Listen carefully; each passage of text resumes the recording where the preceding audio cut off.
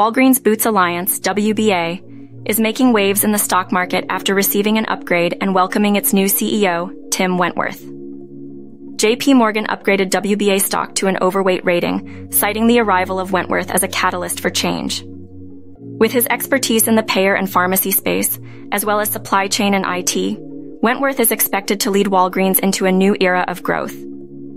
In fact, JP Morgan lifted its price target on WBA stock to $30, which is 41% above its previous closing price.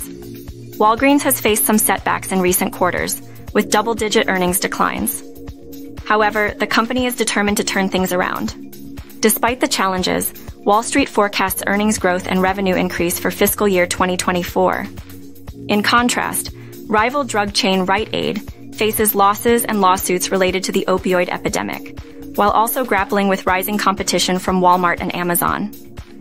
Despite the challenges in the pharmacy sector, WBA stock jumped 3.3% on Monday. This comes as a positive sign for Walgreens, as its shares have been trading near their lowest levels since 2009. With the new CEO and positive outlook, investors are hopeful for a turnaround in Walgreens stock performance.